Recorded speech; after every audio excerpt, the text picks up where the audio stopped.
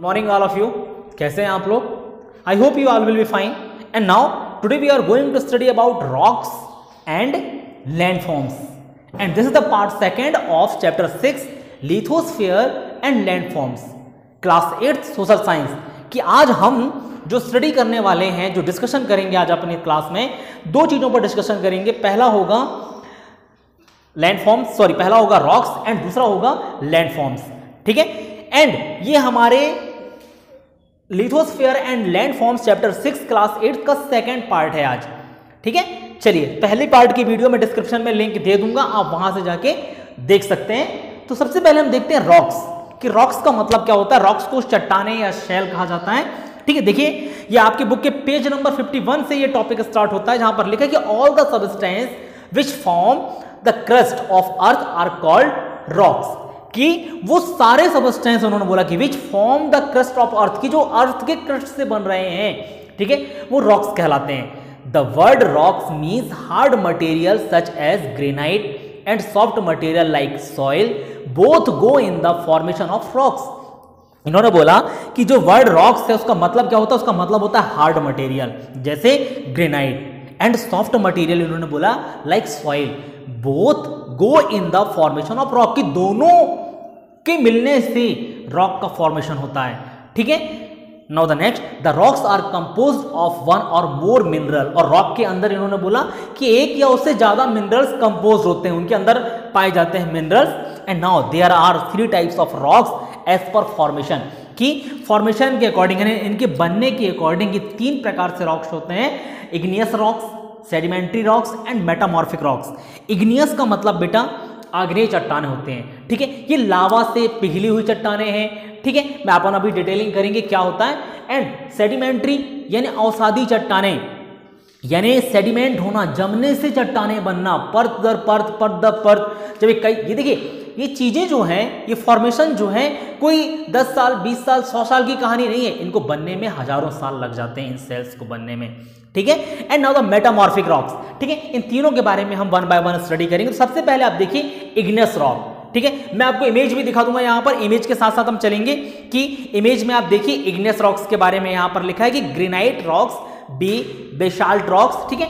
और ये इमेज देखिए आप इग्नियस रॉक्स की, इसमें लिखा क्या मैं वो बताता हूं कि these rocks are the primary rocks of the earth crust and these rocks are founded by hot molten rocks material in the internal part of the earth, ठीक है। इनको क्या बोला कि प्राइमरी रॉक्स हैं, ठीक है, जो कि अर्थ के क्रस्ट से बने होते हैं। और इन्होंने लिखा कि these rocks are formed by hot molten rock material, कि हॉट मोल्टन रॉक मटेरियल का मतलब पिघले पदार्थों से बना है, यानी कहां पर, internal part of the earth, की अर्थ की इंटरनल पार्ट पर कुछ पदार्थ ऐसे थे, कुछ सबस्टेंस ऐसे थे, तो कई सालों के बाद, कई हजार सालों में पिघलते गए टेम्परेचर बढ़ने से, और उनके बाद फिर जाकर ये चट्टाने बनी, ठीक है। When this molten matter cools and hardens in on the crust it forms a rock known is igneous rock, कि जब ये पिघली हुई चट्टाने, जब ये पिघला हुआ सबस्टेंस कई सौ सालों में ठंडा हुआ, ठीक है, और ये अर्थ के क्रस्ट पर आकर जम गया,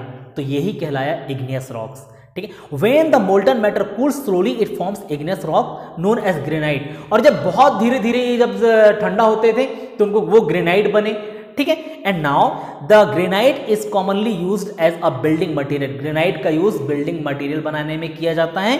and sometime the molten materials come out of a whole और crack in the earth surface, it then cools quickly and form a rock known as basalt. और कभी कभी क्या होता है बेटा, ये नीचे जो पदार्थ होते हैं अर्थ के किसी जगह से सडनली बाहर आने लगते हैं, लाइक वॉल्केनोस, लेकिन ये वॉल्केनोस नहीं होते, और जैसे ये ऊपर आते हैं, एयर के कांटेक्ट में आते हैं, बहुत जल्दी ठंडे हो जाते हैं, तो यही कहलाते हैं बेसाल्ट, ठीक है। तो दो चीजें आई समझ में, कि जो धीरे धीरे ठंडा हो रहा है वो कहलाता है ग्रेनाइट, और जो जल्दी ठंडा हो गया वो कहलाता है बेसाल्ट, ठीक है। ये दोनों ही इग्नियस रॉक्स से बने होते हैं। And now it is dark coloured hard and heavy igneous rocks, it is used for construction road. Basically basalt की यदि बात करें तो इन्होंने बोला कि ये डार्क कलर में होते हैं, हैवी होते हैं, और बेसिकली इनका यूज जो है वो रोड बनाने में किया जाता है। नेक्स्ट रॉक्स है हमारे पास, वो है सेडिमेंट्री रॉक्स। देखिए आप इसकी इमेज देखिए सेडिमेंट्री रॉक्स की, ठीक है। सेडिमेंट्री रॉक्स यानी अवसादी चट्टानें। अब देखिए क्या लिखा है यहाँ पर,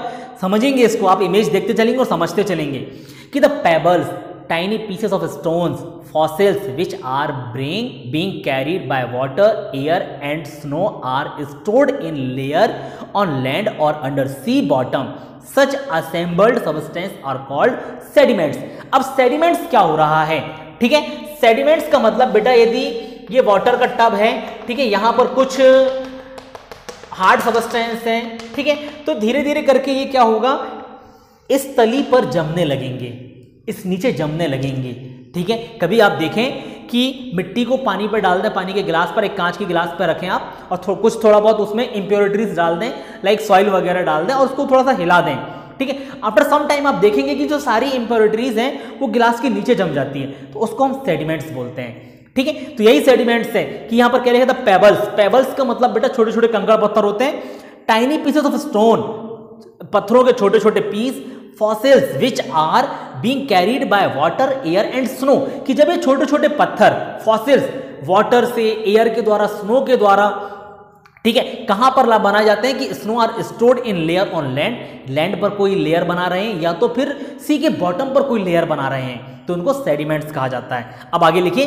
सच assembled substance are sediments, this layer of sediment, और ये लेयर जो है वो सेडिमेंट्स कहलाती है, and when under pressure and heat hardens from sedimentary or rocks with layers, the water has important role in their existence, so it also called waterborne rocks, ठीक है। अब देखिए कि कुछ प्रेशर की वजह से, ठीक है, कुछ इंटरनल प्रेशर्स आते हैं, ठीक है, दबाव बढ़ता है, तो ये जो सेडिमेंट्स होते हैं इन पर दबाव बढ़ने के साथ साथ ये हार्डन होने लगते हैं, और हार्डन होने के साथ साथ ये जमने लगते हैं, जम जाते हैं, ठीक है, तो यही कहलाते हैं सेडिमेंट रॉक्स। लेकिन इन रॉक्स के बनने में वाटर एक मस्ट इंपॉर्टेंट कंटेंट होता है, इसीलिए इसको वाटर बॉर्न रॉक भी कहा जाता है। Now sand stone, lime stone, clay, coal are the example of this rock, ठीक है। इस रॉक के एग्जाम्पल्स उन्होंने बोला सैंड स्टोन यानी जो रेत के जो पत्थर होते हैं, ठीक है, लाइम स्टोन चूने का पत्थर, clay, coal are the example of this rock. This also contain the remains of animals and vegetations,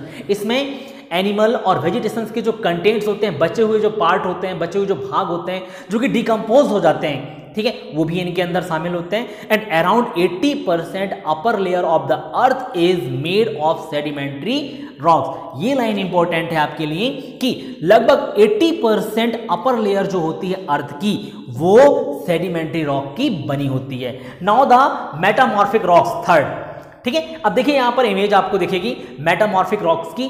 metamorphic का मतलब होता है कायांतरित, ठीक है।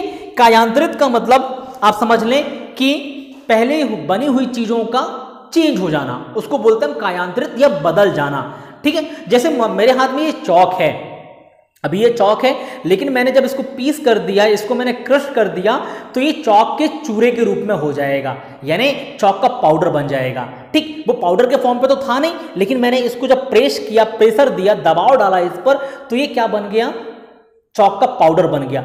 इसका मतलब ये है कि चौक का पाउडर जो होगा वो इसका कायांतरित फॉर्म होगा, किस चीज का, चौक का, ठीक है। हम क्या बोल सकते हैं कि चौक का पाउडर जो है वो मेटामॉर्फिक फॉर्म होगा चौक का, यानी चौक का पाउडर किससे बना, चौक के एक हार्ड पीस से बना, ठीक है। तो वही है मेटामॉर्फिक रॉक्स, समझ लें आप इसको।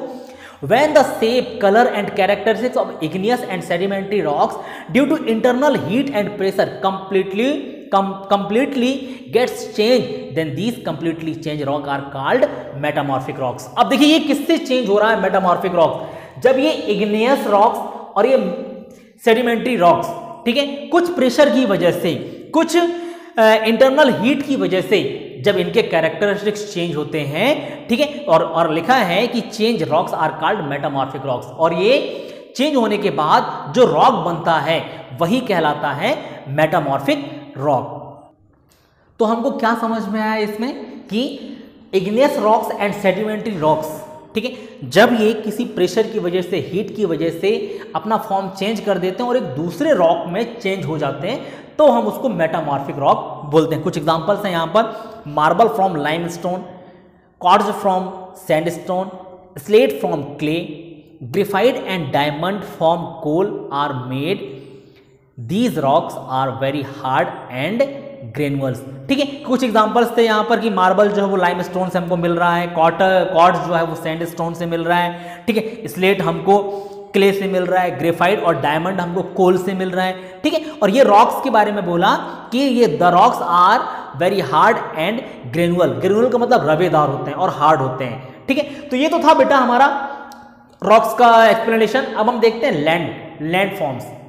There are 3 types of land forms, mountain, plateau and plane. बहुत इजी है, कुछ खास नहीं है, ठीक है। इसके बारे में अपन डिस्कशन जो करेंगे वो हम इसके नेक्स्ट लेक्चर में डिस्कशन करेंगे, जहां पर हम इसके साथ चेंजिंग लैंड फॉर्म्स भी देखेंगे कि लैंड फॉर्म्स जो हैं वो चेंज किन किन वजह से हो रहा है, ठीक है। आज के लिए बस इतना ही। Thank you so much.